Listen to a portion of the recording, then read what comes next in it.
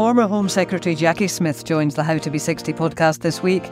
Expect more personal than political. They say about divorce, don't they, that you don't only lose the past, you also lose the future. And that's what I felt. So I've had to rebuild what my 60s will be like. And I'm wondering how to be 60. It's scaring the shit out of me. Hello and welcome to another HTB 60. No, I'm going to do that again. Oh no, actually I'm not going to do it again. I'm just going to admit to everyone that I'm just totally stressed. So let's just breathe. I was okay until I came into the room. Yeah, well, yes and no, but anyway, let's come on, shake my hand. Oh, your hands are freezing. Oh my God, I'll give you a gesture of goodwill. Sorry. Now, here we go. Right.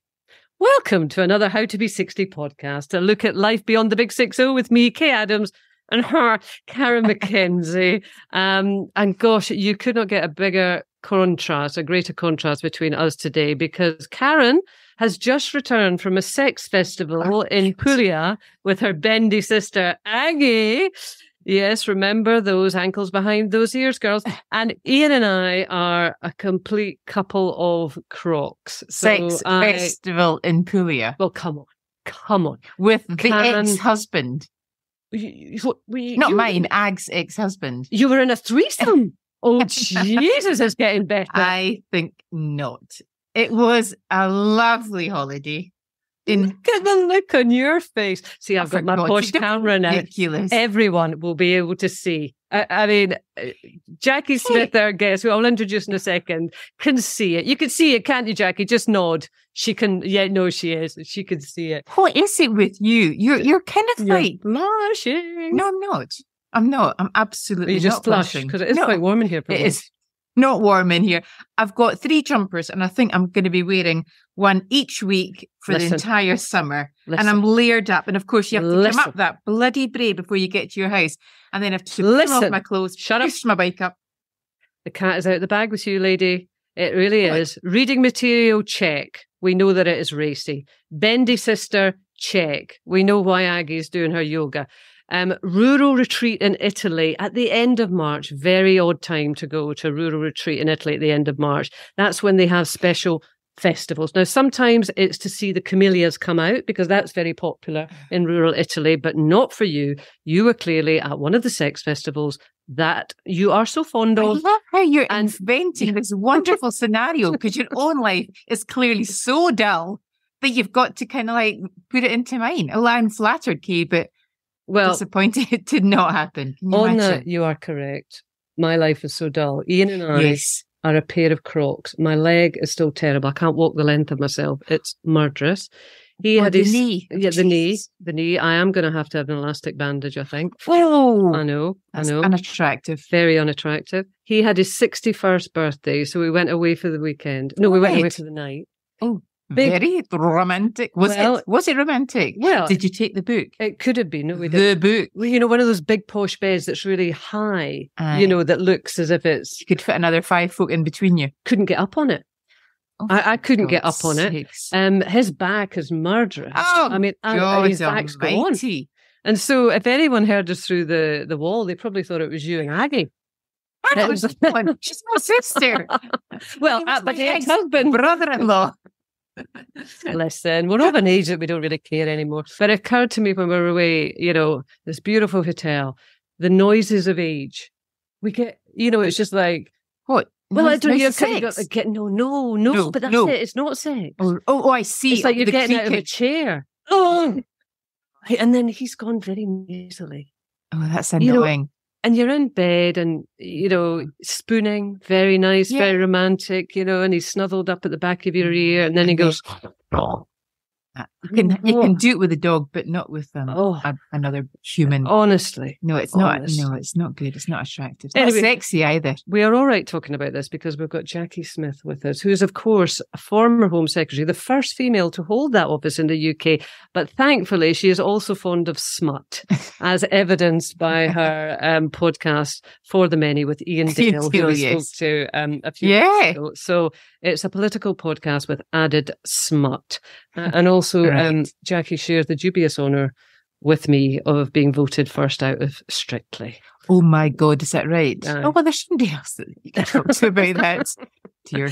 Thank God I didn't get this injury when I was doing Strictly. You know what, Kate? I did think about that. What would you have done? Well, I don't know. I'd have to have done the tango with Nordic walking poles. But would you have been able to dance? Probably not. No, I wouldn't. Shit. Actually, that would have been a good get I out. know, actually, that you're right. Grab the money and off. I know. Do you know what it is? Apparently, this is quite funny, this. My glutes aren't firing.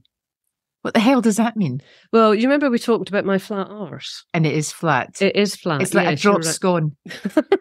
I'm not a big, airy, fluffy one. I'm talking a pancake. It's a total. You know what you want to do? You want to do curtsy lunges with a weight. Well, no, I can't do anything just now. I can barely walk. So I'm in rehab, right? And I've got to clench. I've got to clench my buttocks to try and fire my glutes. But it's really difficult to do while you're walking. I mean, your pelvic floor is relatively easy. Industry funny walks coming up. You can pull that up all the time. You can stand at a bus stop. It doesn't really matter. No one would notice. But with your glutes, I'll just show you. It's more of a thrusting motion.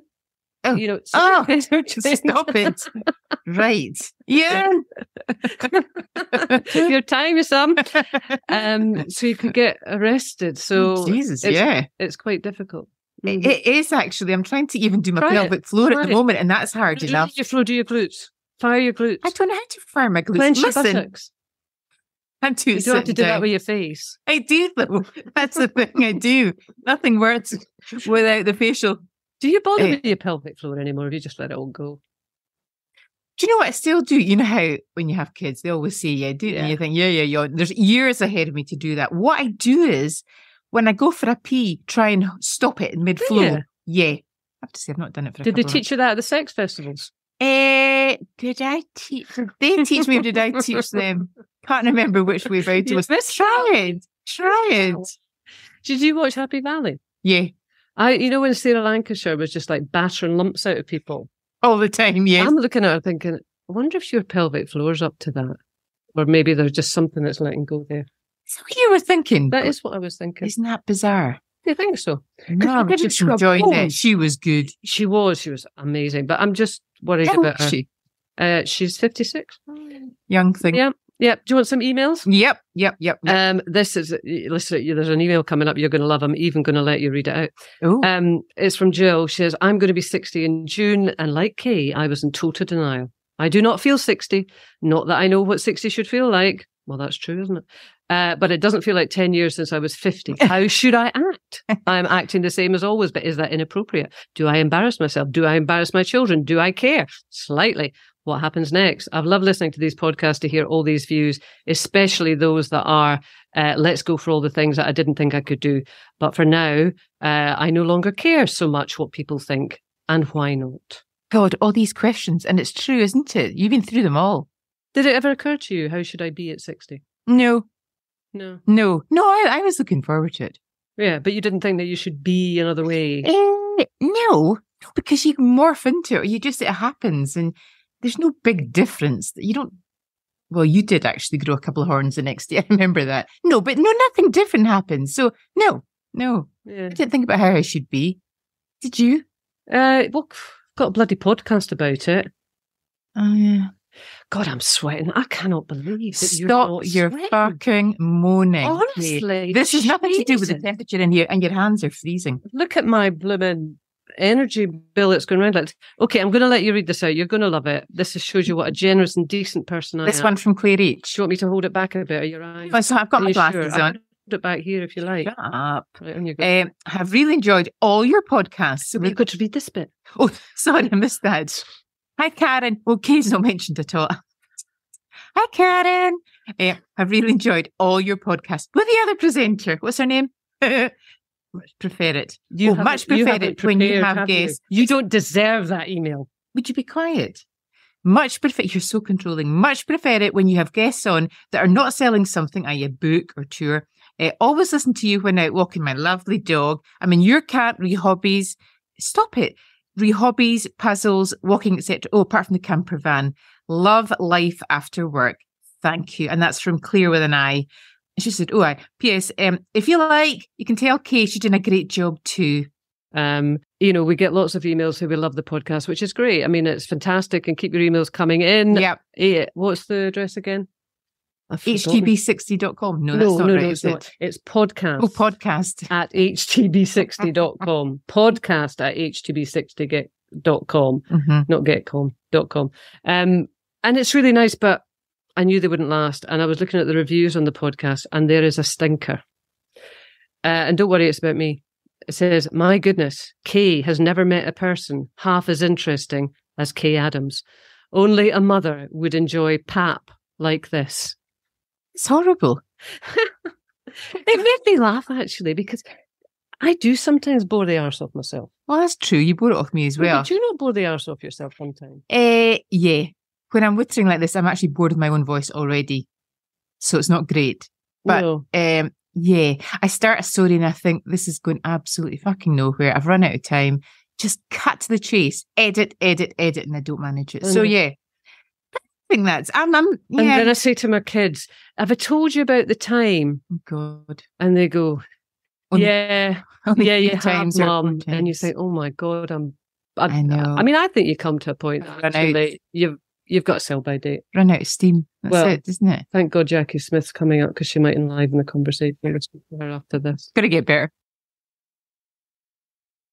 Hello, Jacqui. How are you? Save us from ourselves, our boring selves. I hope you're feeling very exciting and engaging today. I'm feeling very excited about being with you two, and you have prompted all sorts of feelings in my glutes and in other parts of me. Are you firing? I've been at yoga this morning. That's a 60-year-old thing to do, isn't it? Yes. Well, sort of, but why are you going to yoga is the question. I love yoga. I've been going for 3 or 4 years now. But I'm particularly going to yoga at the moment because I also quite like running. But whilst we're on the subject of our injuries, I've got a dodgy ankle now because a fortnight ago, when I was in Leeds doing one of the live shows with Ian Dale, I fell off a pavement. I twisted my ankle off a pavement. And when you get to our age, when you were younger, you fall over. When you're our age, you have a fall. Oh, that's true. Yeah. So I had a fall on the street in Leeds, having twisted my ankle, which I actually got x-rayed yesterday. And it's okay. It's not broken. So I've therefore just got to basically crack on and make it healthy again. How are you feeling about the ageing process? I'm feeling fine, actually. I felt much better. I was 60 last November. I had a party. It was great. I feel much better about being 60 than I felt about being 50. That felt like a bit of a moment. But I feel like reasonably healthy. Still got enough work to keep me going and interested. But going back to something else that you were saying, you do get to the point, don't you, where you just sort of think, oh, make the most of it. Let's not be bothered what other people think. Let's just crack on and do the things. I quite often say to people, well, if I'm not in a sort of depressed way, but if I'm not doing it now, I'm not going to do it, probably. And so I've spent a lot of my life sort of planning and thinking about the future and doing things for the next step, whether in terms of my career or my family or whatever. Now I feel I can live in the moment more and I can do the things that I want to do. And that's really liberating. Mm-hmm. Is that a sense of urgency because of age, or is it also because you've been released from that political world? I mean, I know it's been, more than a decade now, but it's a very different life that you're leading now than the one that you were leading probably when you were approaching 50.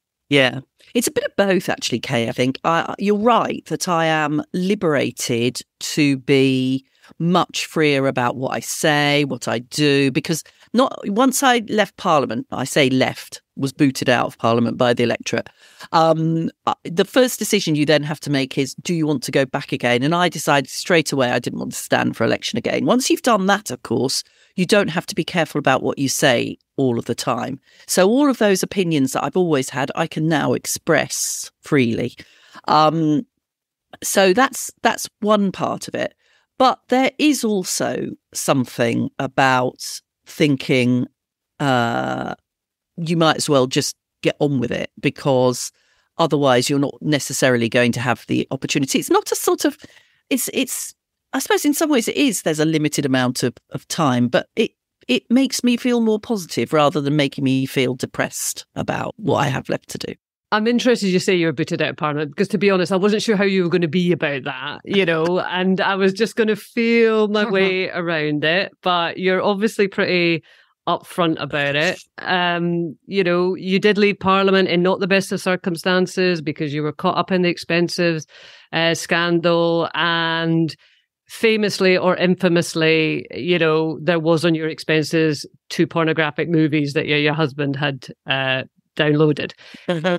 Did that feel like the end of the world? Yes. I suppose that's another liberating thing, because, I was on the front of every newspaper, as you say. I was associated with both expenses and pornography. As my sister, who's a journalist, said to me, it's hard to imagine a worse combination of things than first female Home Secretary, pornography claims. So it was dreadful. It was absolutely horrible being at the centre of that storm.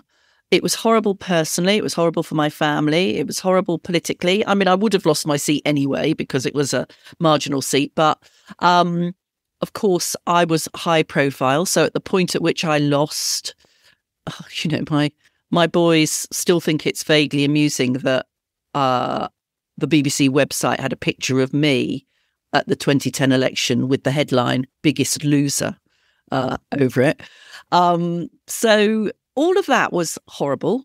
But that's also strangely, once you get through it, and it takes some time, but once you get through it, it's also reasonably liberating, because, I never want to go back there, but then it's not likely that I ever would.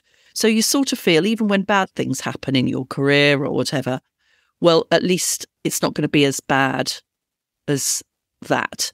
And of course, I left Parliament, booted out of Parliament, as you say, when I was 48. 48. So the good thing about that is that I've then had long enough to build up and to do other things. So I've now had 12, 13 years of building almost my sort of third part of my career, because I was a teacher for 11 years before I went into Parliament. Then I was a member of Parliament and a minister for 13 years. And now I've had another 12, 13 years of really doing lots of interesting things. So although I never wanted that to happen, I've been fortunate that I can find other things to do that are exciting and fulfilling. And I mean, we want to talk about that, but just a little bit. I mean, you've said booted out twice. Did you take a decision that I'm going to own this?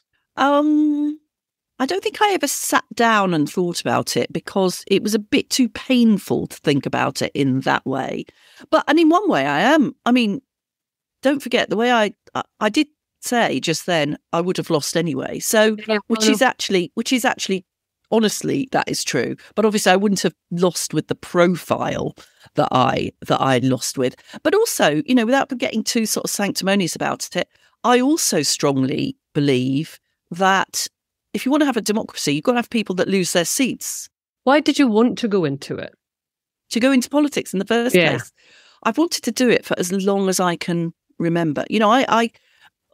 One way that I cope with what I went through is that I know that I did the thing that I dreamt about doing almost from the time I was, able to even think about anything.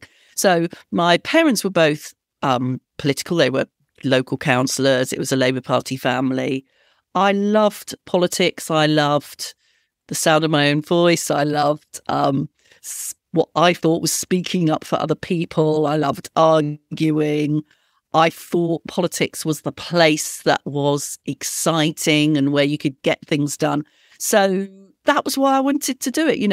I went through that slightly traditional route in some ways. I was quite active in student politics when I was at university. I spent a year working in Parliament afterwards. I then went off and taught for 11 years, as I say. So, I like to think of that as a proper job. During that time, however, I was also a councillor and in Redditch, where I was living, and then I was elected to Parliament, and then I became a minister. It was so exciting and interesting and an enormous honour. And I still think that, even despite everything that I went through. How was it as a personal experience? So you realised this great ambition, and you were the first female Home Secretary. Was it wasn't 2007? Yeah, 2007. 2007. You were given the job, by Gordon Brown, weren't you?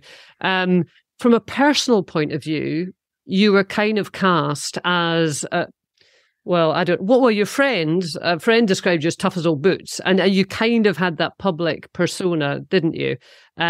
Which is very different from the one that we see now. So, will the real Jacqui Smith stand up, as they always say? But how did you feel about having that kind of reputation imposed on you, I suppose? I don't mind being called tough. I don't think you get to be a minister for 10 years unless you're reasonably tough. I don't think you get to survive what I've been through without being reasonably resilient. I think sometimes women sort of back off the idea that they want to be called tough. I'm perfectly happy to be called tough, because I think also it's possible to mix that with, and I think part of that tough came from being Home Secretary. And there's something about being, let's look at all of the Home Secretaries that have come subsequently. And I'm pleased to say that although I was the first woman, of course, there have been quite a few since. By definition, of course, what you're doing as Home Secretary tends to be about imposing order, whether or not at the border or in terms of policing or in counter-terror or whatever. So there'll be an element of that will always look quite tough. But I also have, I believe I have a sense of humour. I think I have a sense of fun. I think I hope I don't take myself too seriously. That was probably one of the things that I found quite difficult as Home Secretary. I had to put away my brightly coloured jackets, and I had to not smile in public. And although I still had a reputation in the cabinet for trying to lighten the mood, so I would sometimes tell a joke or make a crack around the cabinet table, even when I was Home Secretary, because for God's sake, take the job seriously. Don't take yourself too seriously. And, I don't believe there's any job in the world where you can't have a laugh, or if there is, it isn't a job I would want to do anyway. But that's interesting, isn't it? That you kind of felt the need instinctively or otherwise to wear more kind of sober clothing and just sort of arrange your features in a sort of serious and grave way. Were you given that advice, or did you just say, no, this is the way I got to play it? I just, don't forget, within 24 hours of me becoming the Home Secretary, there was the foiled terror attack in London, and then the terrorists drove up to Scotland and drove their Jeep into the front of Glasgow Airport. That was less than 24 hours after I became the Home Secretary. And I didn't know I was going to be the Home Secretary. And of course, if you're Home Secretary, you've got protection and you're quite limited in the things that you can do. And I had to stay in London that weekend when I didn't think I would have to. I thought I was going to go home. So, obviously, on the one hand, I'm dealing with terrorist attack, getting my head around the job, reading into everything. On the other hand, I'm thinking, shit, I haven't got that lipstick that I need, and I've got to replace my foundation. And I can remember saying to the staff, would it be okay if I just if we've got a gap, could I just go up the road to John Lewis and just get some makeup? And they looked at me. No, the Home Secretary can't be seen to be going and buying be normal lipstick, buying them lipstick in the course of a terrorist attack. I'm not sure any of the previous Home Secretaries had worn lipstick. Who knows? Perhaps they did, but so it's sort of, nobody told me, but I realised in thinking about what the job was that this was a serious job, and you can't be, and you don't have time, and you can't be caught looking as if you are taking it trivially, which I didn't. I took it really seriously. I mean, this is not meant to be a cheeky question at all. But, no, it's not. But I mean, Home Secretary, as you say, very, very important job, very serious job. You had 2 terrorist attacks within 48 hours. Were you sure you knew how to do it? Well, that's not a cheeky job because that's not a cheeky question. Sorry, Kaye, because funnily enough, it links to how I first met Ian Dale, who's now my podcast partner. So the answer is yes, I definitely knew how to do it. I had been a minister for 8 years. I had been in the cabinet as chief whip. I knew what was going on across government. I'd been in a whole 4 other different departments and jobs. So, and I was good at it. So yes, I could definitely do the job. But the thing, and I made the mistake of saying this in an interview with Ian, the thing about being a minister is, it's not like any other job. You don't get to choose. You get told where you're going. You don't get an induction. You don't get any time to get into the job. Witness the fact that I woke up the first morning as Home Secretary, or I was woken up the first morning as Home Secretary to be told that there was a terrorist attack. And I'm not sure that's a good way of running a government, really. And I said this in an interview that I did with Ian pretty quickly after I resigned as Home Secretary. And it wasn't his fault, but this got reported as, Jacqui Smith says she was clueless as Home Secretary. Saw that, yeah. Which sort of, I mean, it's just crap, isn't it? That somebody says training is a good idea and then they get called clueless. I'm not, I think anybody does a job better if they've been trained to do it. And so I didn't mind that I said it. I just thought it was naff the way it was reported. Yeah, and I mean, certainly in terms of, the recent Conservative government, I mean, it's been revolving doors in terms of, ministers going in and out of different departments. And, realistically, it doesn't matter how smart somebody is. It takes you a while to get your head around a brief, if it's education or transport or Home Secretary or whatever. And I often marvel at it and think, God, how did you just pick up the folder for that one? Oh, my God. I know. Does anything make you nervous now? Given what we were talking about previously, doing my live show with Ian makes me nervous. Doing big sort of events and things still makes me nervous. And so it should do, shouldn't it? Because, if you're not nervous, you're not trying, I don't think. I mean, I think I have a sense of proportion. So I feel if something goes wrong, I think to myself, well, I've been through everything that I've been through, to be honest. I'm going to get through this. So I now do believe that everything, that you can get through, everything. So to that extent, I'm much calmer professionally than I used to be. And I've also, of course, been through difficult personal times as well. So you just, it cliche, but what doesn't destroy you makes you stronger, doesn't it? That's what my mum always said. What doesn't kill you makes you stronger. Or character building was another great phrase. True, yeah. But I mean, my eldest daughter's 20, and I don't mean everything is the end of the world. It's not that she's overly dramatic, but obviously everything means a lot to her. Every exam means a lot to her. Every essay means a lot to her. And I guess as you get older, you realise, well, I've been through it. I'm still here, like me reading out that email, Kaye obviously loves herself. There's nobody as fascinating as Kaye. Well, it's not nice, but you think, well, hey, I've had worse. I probably will have worse. And I wondered who you're reading out for, because they're not going to be listening. Yeah, well, they do listen though, presumably. Well, yeah. I'm constantly amazed at the critics who are giving it all this and having a go at you. And they still listen. They're still listening. They're still following you on Twitter. They're still watching you on the telly. I mean, get over yourselves, guys. But there is something, though, I think, I don't know, you might not agree, either of you, but that you have to be able to take criticism. Or, I mean, that is, everyone's entitled to their opinion, but you have to be quite hard on yourself, I think. You have to look at yourself and think, did I cock up? Was I wrong? Because otherwise, if you get to this stage and you're not prepared to look at yourself and be honest, then, it's... Well, there's that. But then there is, you're in the public eye. Can you actually put a shield up there saying, you know what, you get weird, there's all sorts out there, don't they? And they might be personal. I mean, probably is personal. I have no idea. But yeah, you can look at things. But on the other hand, I just think, ignore it. No, but I think you're right, Kaye, because I think the real danger I felt about being in the political spotlight and in the sort of hoo-ha of the news was I became to protect myself, I had to really build a very thick skin.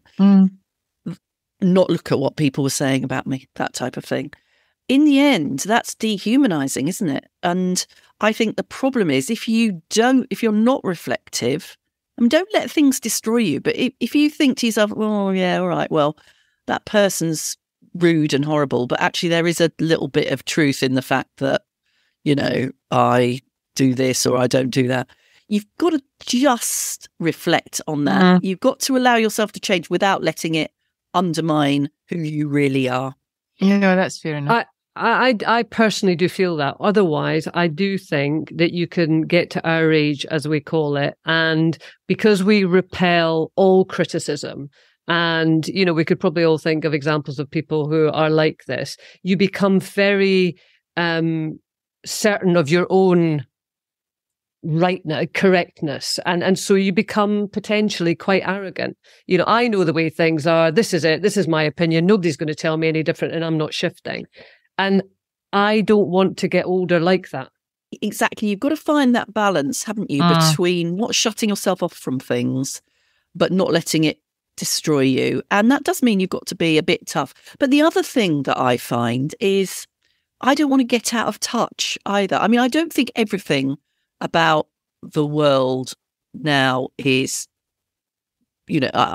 I'm not obsessed with the fact that the young are always right, but the young are right about some things. And I feel very grateful to have two sons who I'm perfectly happy to say to them on all sorts of different issues, tell me, why do people think this? So difficult issues like trans rights, for example, or, things to do with the environment where I just don't feel that I've got the zeitgeist at all.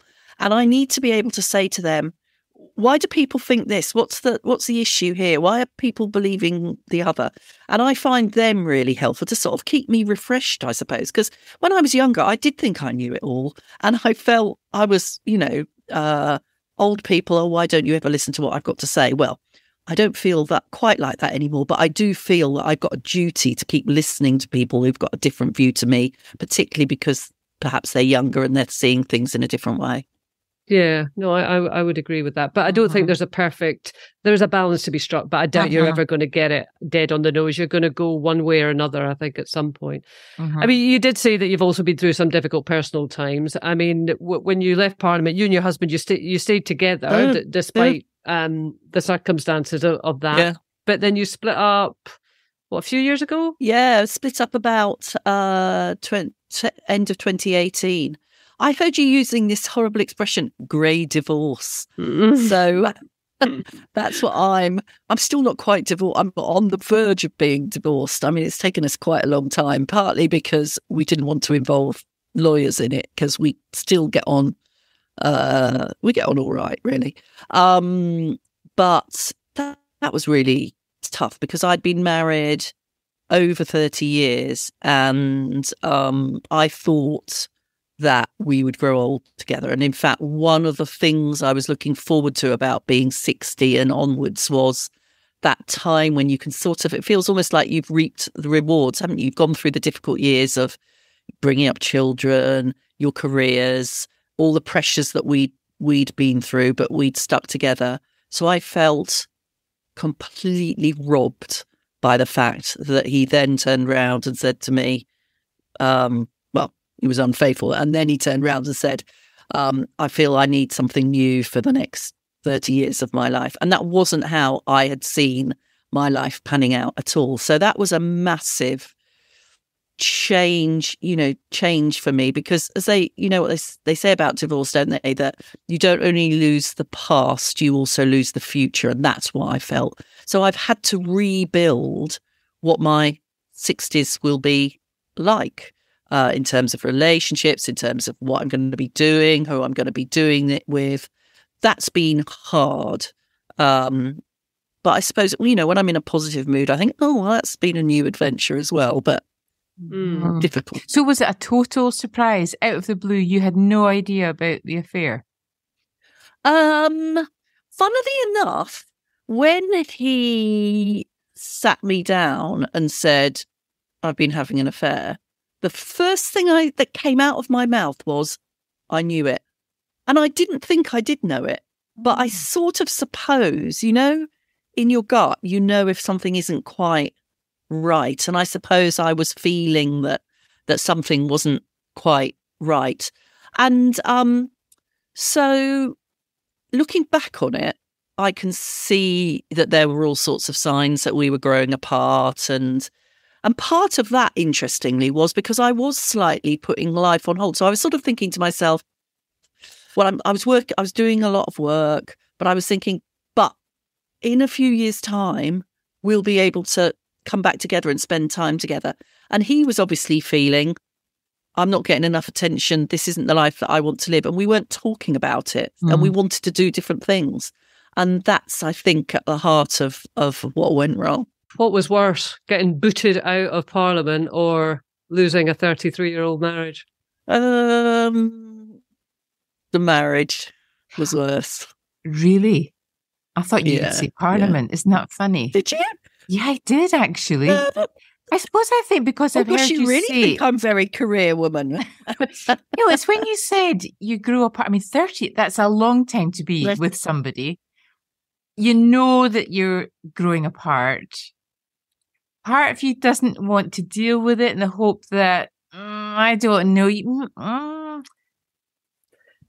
I don't know. I would have gone with the personal. But I suppose it's because, I always thought that my political career would be, my seat was quite marginal. I sort of always knew that it would come to an end. Whereas I thought my marriage was going to last forever. I thought we were going to be next to each other's deathbeds. That's what my picture of our life was. And yet you didn't talk about it. No, I just took it for granted. Because I thought that's what happened. You got married to somebody and then you were with the, I'm not sort of trad wife, but my view of marriage was that's, it's lovely. We depend on each other. We're going to be there around forever. And then it wasn't like that after all. So we've done the financial mediation. The money is all sorted out. We are literally at the decree absolute stage now. So that's great. There will, and it is. I will be, I've moved on. Yeah. I've got a new partner. It's great. Everything's nice, blah, blah, blah. But it'll still be a big moment when I'm not married anymore. I suppose the difference between losing a career and losing a long, long relationship is that is personal. Whereas, losing a career, albeit in the circumstances you did, you were doing a job, you might even looking back and say, well, I made mistakes, but it was in the professional realm. Whereas this couldn't be any more intimate, could it? It's somebody you have, as you say, spent all your life with, expected to spend the rest of your life with, had 2 children with, etc. You cannot get away from this. This is personal. Exactly. And also, of course, I felt completely out of control, right? So I've always felt in control of my professional life, apart from when the electorate took control. But this was not something you could, and I've also always thought that if you work hard, things come right. So one of the other reasons why it's taken me quite a long time to get divorced is because I really tried I've tried to make the marriage work. I didn't sort of go, right, that's it, you've had an affair, I'm off. I worked over several years to try to keep us together, which was possibly a mistake. But anyway, that's what I thought, try hard enough and it'll work out. And then it didn't. And that's a real sense of not being able to control or organise something, which plays into everything that I dislike. So that was harder as well. Did you try marriage counselling, therapy? Yeah. Yeah. And that's, even if it makes it an easier break, it actually can help that way, I guess. Yes. Not on this occasion. Wait, did you do Strictly then when your relationship was going through this difficult time? I did Strictly just at the point when I had realised that it was not going to work. So this was a sort of getting rid of him. I mean, end of marriage, coming up towards 60. They asked me, I thought, oh, that's an exciting adventure. Let's give that a go. And I don't know what you think, Kaye, but notwithstanding being booted out at the first opportunity, I loved it. I thought it was just so different to anything that I'd ever done before. And it, if anything's going to take your mind off your life, that is. Was it what you needed at that time? I think it probably was, actually. Yeah. I think it probably was.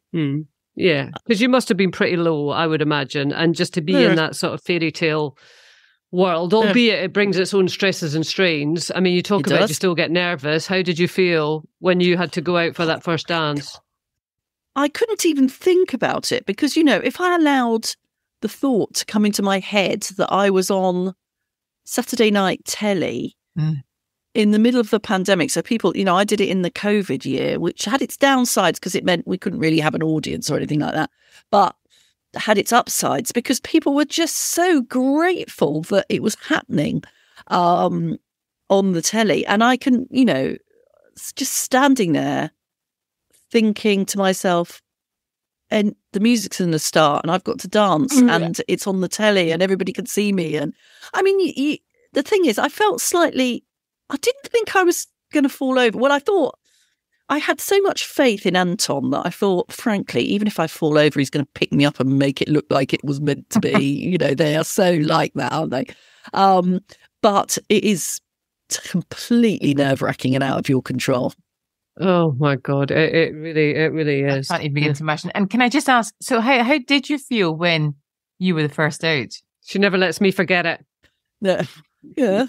Well, no offence, Kaye, but there were fewer people. I reckon it was the equivalent, right, of being in about the third or fourth week. Because it was COVID year, there were fewer competitors.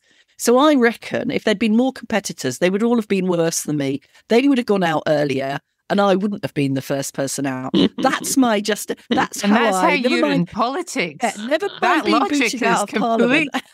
God. You got to find an upside. You just got to find an upside. Yeah. So, listen, our time is probably getting short. We've got to do our Big 6-0 bingo. But how was it getting back into the dating scene then? It was fun. It was crazy. It was, if you want anybody to help you with, I mean, I hope you don't, but if anybody wants help with a dating profile, I'm your woman. I used apps and, we could do a whole podcast. It's very, very different to the first time round.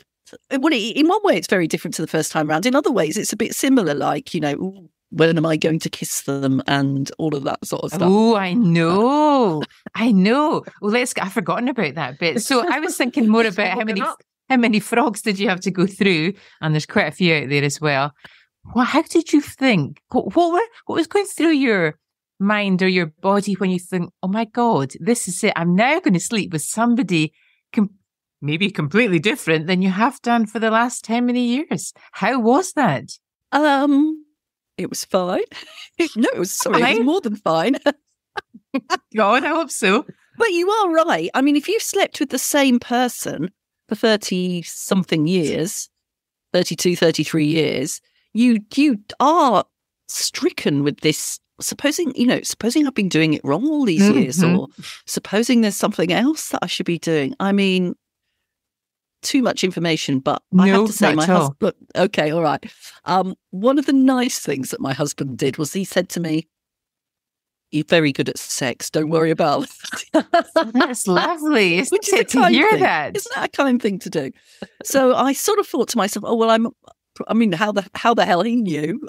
Well, he didn't know because he'd been off with somebody else. But anyway, it is that and Strictly equal nerve-wracking, but not quite so many people watching the first one. Oh my God. Not quite so many. All right. Well, that's just a smaller audience. Yes. Well, Karen's got a book that we're going to send you a copy of, Jacqui, and that'll maybe give you some extra ideas. Not that it sounds like you need it, to be honest. You sexy underwear. And did you feel sexy? Yeah. Nice. I need the book, though. Send me the book. Send me the book. I need the tips. Right, Kaye, what's the book called? We'll send you the book. Oh, don't hold your head. No, I've got a copy over here. Hang on just a second. I mean, you've got a copy. That's what I gave you for your 60th. Oh, I thought you meant I've got a copy I can send you. This. Don't hold my head. I think you get the picture. Yeah, I'll send it to you. I've read it. Very, very interesting. We're going to get commission off that. Right, quick game of Big 60 Bingo. Okay. Pick two numbers between 1 and 50, please. 23, 41. Right. Optimist or pessimist, Jacqui? Optimist. Yeah, most definitely. Definitely. Yeah, I think we'll... What was your other one? 41, was it? I don't know. 41. I thought it was 40. 3 postmenopausal women. I'm going for this one. If you could have £1 million and another 10 years of life, or another 20 years and no cash, what would you go for? 20 years. 20 years and no cash? Yeah. Yeah. Really? Yeah. Because I can earn it. That's what I feel like. I can't earn £1 million, but no. I was discussing this just the other day with my partner. I want to live to be 100. Do you? Right, yeah. Really? Oh, yeah. In full health. But why? Don't you think it's fun to be alive? Well, if it is fun to be alive, it's fun to be alive. But sometimes I think living too long is a curse. Well, I saw a woman just this week who was 98 and she was still running 5Ks. God, is that right? Well, I guess she hadn't had a fall like me. She didn't have a bad ankle. I mean, did you notice if her glutes were firing? She got a pert bottom. I think her pelvic floor was like a steel trap. I've got no doubt about that. Listen, Jacqui, thank you so much. It's been really great to speak to you. Thanks for being so candid. Been really nice to speak to you. My pleasure. It's been lovely. Bye. Bye. Well, next week, would you believe it, the How to Be 60 podcast is a year old. Karen and I have been slugging it out for a whole 12 months and not strangled each other yet. To celebrate, we'll be joined by Strictly head judge Shirley Ballas, who hopefully for once will give us a 10.